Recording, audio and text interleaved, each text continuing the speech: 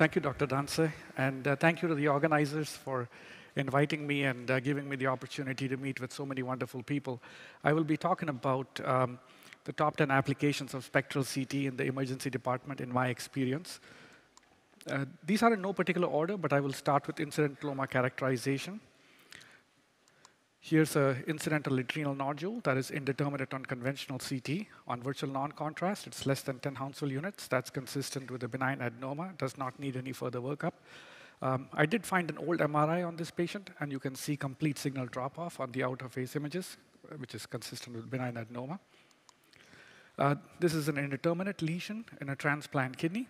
You put magic glass. It's hyperdense on the virtual non-contrast, no iodine uptake. This is a hemorrhagic cyst. You resolve this in seconds. When administrators see this ability to reduce follow-up workup exams, they see dollar signs. But to me, that is not the biggest advantage of spectral CT for incidentalomas. For me, the biggest advantage is that it can expedite workup of suspicious lesions. As our clinicians and our patients are drowning in the tsunami of incidental lesions, you can find the ones that truly need to be expedited. Here's a kidney lesion. It would be indeterminate, a wishy-washy report, but you look, it enhances compared to virtual non-contrast, clear iodine uptake. This needs to be resected. This was a classic papillary cancer on histopathology. Sorry. I find unsuspected MIs with spectral CT on a regular basis. The next slide is a couple of screenshots from a popular ECG blog where the author talks about a trauma patient where I diagnosed an acute MI on spectral CT based on absent iodine uptake in the LAD territory. The EKG was obtained after the CT interpretation and confirmed the acute MI. The author goes on to say that I am a wizard. But I must tell you that that is not true. I'm not a wizard, and you do not need black magic to diagnose acute MIs on CT. All you need to do is to pay really close attention to iodine maps. So here's a patient who was in a high-speed MVC. By the time the medics got to him, he was in VFib arrest. You look at the CT scan and see a perfusion defect in the anterior wall. This completely changes the trajectory of this patient. This patient's motor vehicle accident was because of the MI. He went to the cath lab and got his LAD fixed. Used to be that we could not really diagnose subsegmental PEs with any degree of confidence. But with spectral CT, I look for the perfusion defect on the iodine map, look at the 40 kV images, and here you can diagnose this small subsegmental PE with really high degree of confidence. A month later, study is repeated, the clot is gone.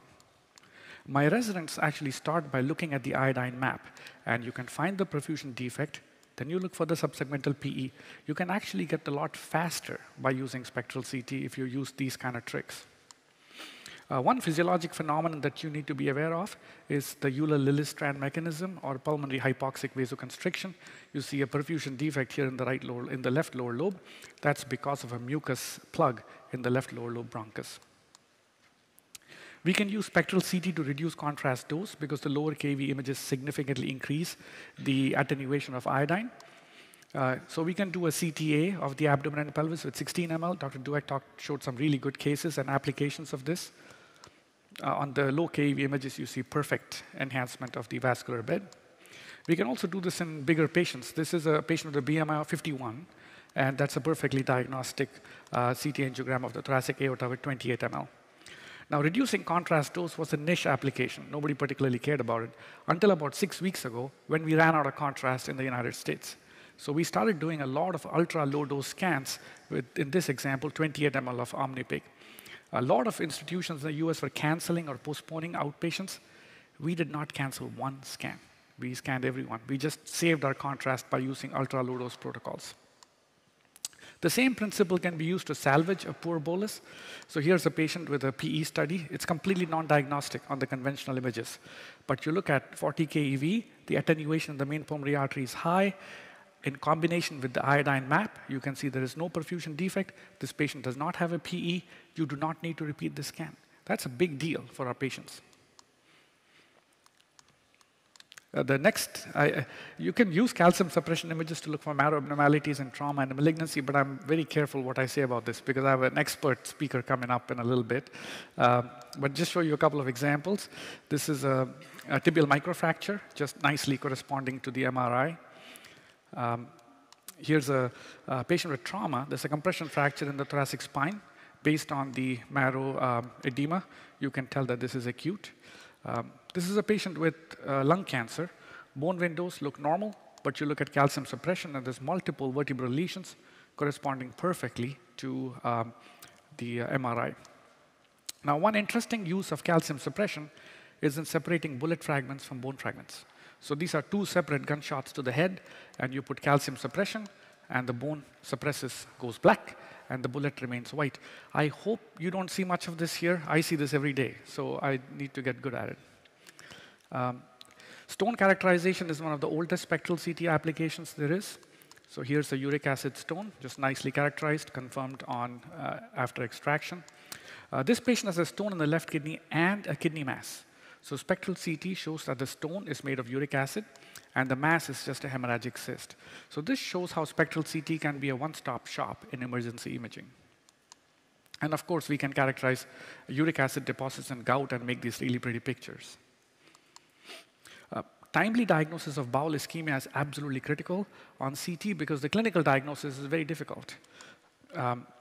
This is a person who presents with abdominal pain for a few hours, and right off the bat, you can see most of this bowel is ischemic, and this is a closed loop obstruction. This patient did really good. They went to the OR. They were discharged in 3 days. But that's because we were able to give a speedy and accurate diagnosis. If you're not able to diagnose this in a timely fashion, this can go in a whole different pathway.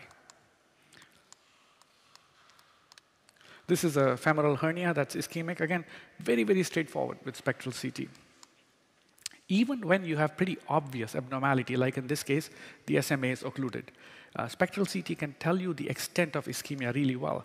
So these right lower quadrant bowel loops, they look completely normal on conventional images. But on spectral CT, there is no iodine uptake in these loops. 80 centimeters of bowel was resected in the OR. In trauma, absent iodine uptake in bowel loops is a very, very good indication of bowel injury. This loop in the pelvis that you see has no iodine uptake. You can see that loop. It's a U-shaped loop. This was a bucket handle tear that was confirmed on surgery. Spectral CT is really good for picking up radiolucent gallstones, and this is because the attenuation of the spectral curves of bile and gallstones are very, very different, even though they look identical at 70 keV, which is where you obtain conventional images. In the setting of acute cholecystitis, not only can you pick up the radiolucent gallstones, but you can also pick up really nicely the hot REM sign and help you make the diagnosis with confidence. Now, the ultrasound in this patient is actually kind of unimpressive. In the US, I don't think ultrasound does that great for acute cholecystitis for a whole host of reasons.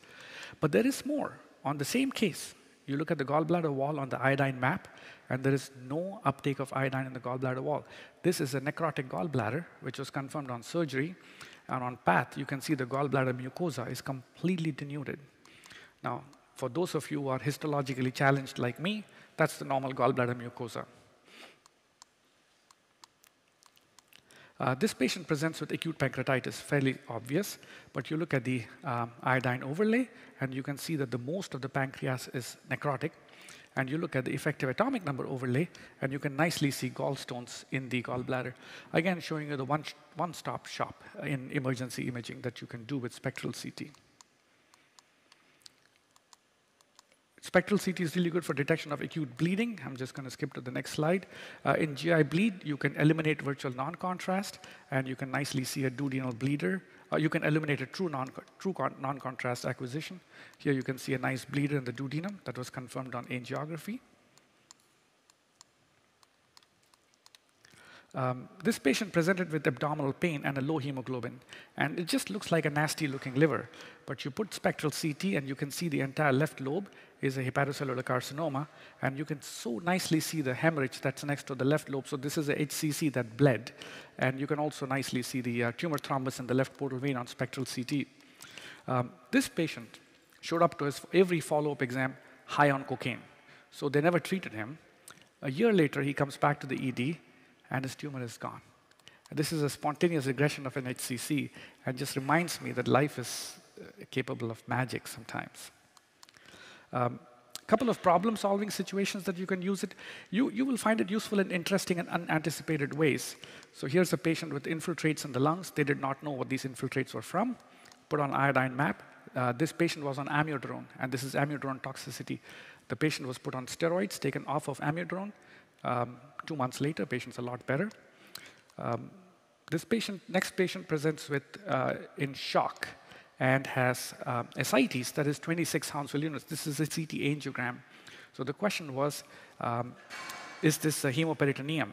But you put iodine on it, and there is iodine uptake in the ascites in a patient in shock. Turns out the patient had a CT angiogram of the lungs the day before, and this is vicarious excretion of contrast in the ascites in a patient in renal failure. That is something before you just couldn't diagnose. So you'll find it useful in scenarios like this. With that, thank you, and I think my time is up.